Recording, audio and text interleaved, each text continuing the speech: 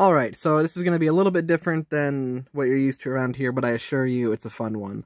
So while I was waiting for, boards and cables and switches and stuff to come in for guitars, I figured I would do this. I bought myself an Xbox One S recently, and the original outer shell was just all messed up. The grill was caved in and broke.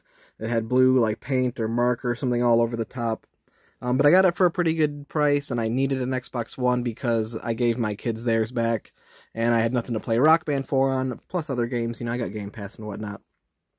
So while I was waiting for this new shell to come, that I was going to paint up, because I like black Xboxes, it matches my 360 Elite and my original Xbox, I wanted to do other mods to it. I could do like the light mod and other things of that nature.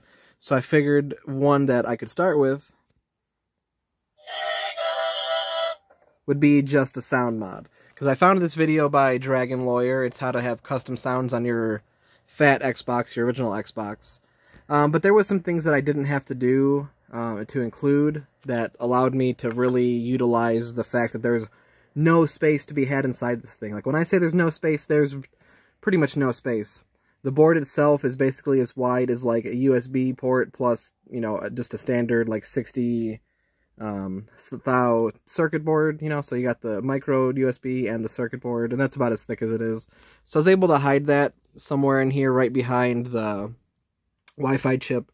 And then as well, I have the speaker on the side here. I was going to wire into the original speaker, but I didn't want to do that. I wanted it to be a quick, easy mod. It's nice and buttoned up.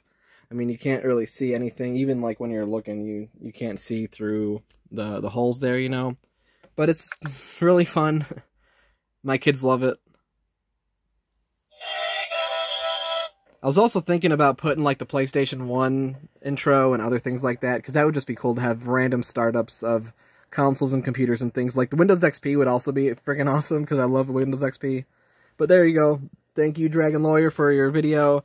And the turnaround time for that was actually pretty funny. It says 3 days ago.